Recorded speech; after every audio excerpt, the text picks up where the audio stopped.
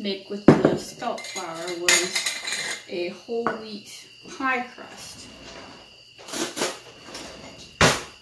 So most of these recipes, I'm just taking the regular recipe I have for all-purpose flour, and I'm going to try it with the spelt flour. And so far, most of the things I've tried have turned out really nice, actually. I did it with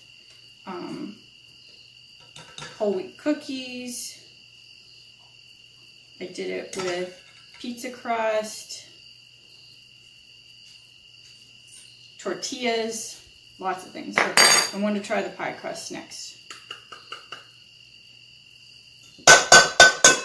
So I need a cup of spelt flour,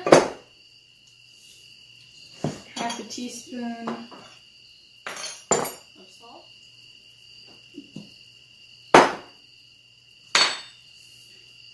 and this recipe you can either use butter or lard. If I had lard from one of our animals, I would use lard, but I don't like the quality of the lard I have access to. So we're just going to use the butter, and I need 1/4 cup. Lard crusts, I've grown up with those. That's always what my grandma and my mom used when they made pie crusts. The only thing I don't care for with the lard pie crust is they tend to be very flaky, like to eat them, but also to work with. Like I get very frustrated just with the structure of the dough. And I found that butter works a little bit better. None of them work as well as margarine, but we do not eat margarine. And then you want 2 to 4 tablespoons of cold water. I'm just going to put some in here. I add it basically a tablespoon at a time, especially with the spelt because it reacts a little bit differently to liquid.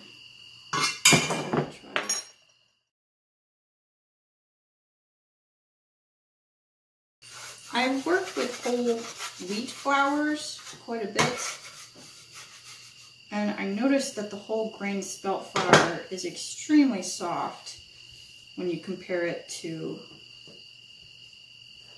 whole wheat. Because spelt is related to wheat, but it's not wheat. It's like an heirloom variety that's related to wheat. Some people like to chill their dough before they use it. Honestly, I'm impatient and I just like to work with it right away. It seems a little bit more pliable. So it tore a little bit, but it mashes together really nice, nicer than other whole grain flours I've used.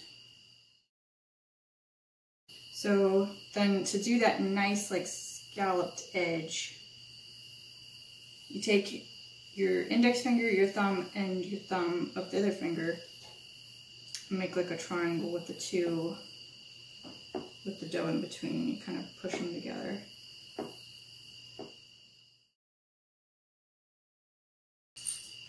Not perfect, but good enough to eat. So then I'll just prick the bottom just a couple times, and then I'm ready for my pie. Now we're going to make our pie filling, and I'm going to do a pumpkin pie because that is Nick's favorite pie. It's one of my favorites too, but I cannot have all the sugar that's in this, so I will look adoringly at it when it's done, but I will not be able to eat it. So, and I'm going to test the pumpkin pie filling that we just made from the Winter Luxury Pie, because they just looked, or they tasted really different, so I'm hoping that the pie will be a lot better. Okay, and this is also a dairy-free recipe, because when I was eating sugar, I was eating this one, but I'm not eating sugar now, so I can't have this, but Nick really likes it anyway with the coconut milk in it instead of whipping cream or condensed milk. So this is 9 ounces of whole coconut milk. And then you want 2 cups of pumpkin puree. And then I'm actually going to use the maple sugar that we made ourselves this year from our own trees. So I wanted to see if that added any extra dimension to the flavor. Okay, so that's like in between 1/2 and 2/3.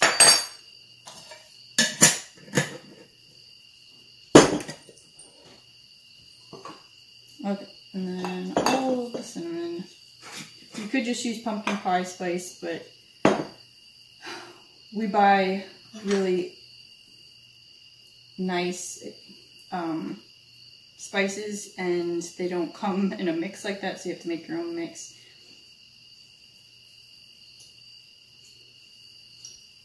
Okay, so need about a teaspoon of cinnamon. Should also mention that we like our pies pretty spicy, like with a lot of cinnamon, a lot of spices in them. So if you don't like that, you probably shouldn't add as much as I do. About 1/4 teaspoon of allspice.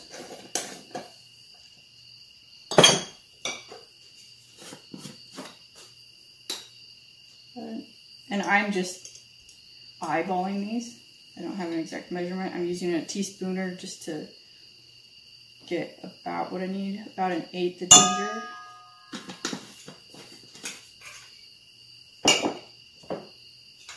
Almost out of cloves.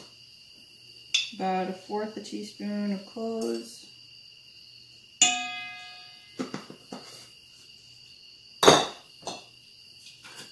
And 1/4 teaspoon nutmeg.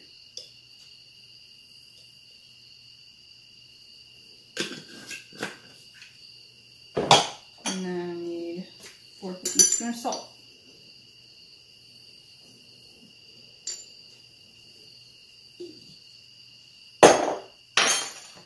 So I'll blend all that up. And then I will add my eggs. I need 3 eggs.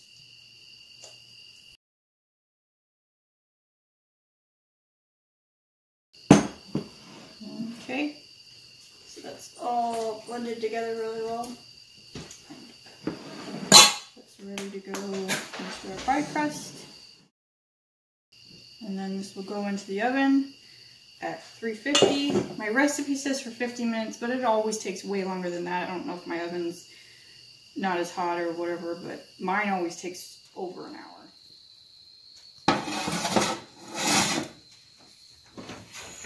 So that's what it looks like when we pull it out. Once that cools down and sets up completely, I'll have Nick bite into it and we'll give you a taste test review. Okay, so the pie has cooled down enough for Nick to try it. Looks good. Fairly firm.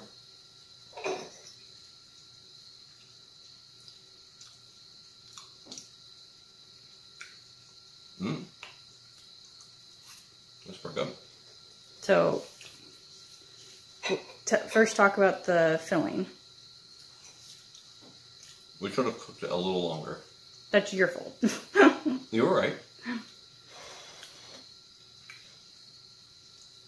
Filling's pretty good. Can you tell a difference? It's not too sweet. It's got a good texture to it. Can you taste the maple? There's a depth of flavor to it, more than what we've done before. And I don't know if that's the pumpkin itself, or if that's the maple sugar, I'm not sure. Okay, and what about the crust? Crust just tastes like a decent crust. So you can't tell that much difference between that and like an all-purpose flour? No. Does it have a It's got a little more flavor to it. How's the texture of it? The texture of it's great. It's crispy. It's holding together underneath it. It's not all soggy or anything like that. No, it looks good. So does it get a thumbs up? Thumbs up. Yeah. Cool.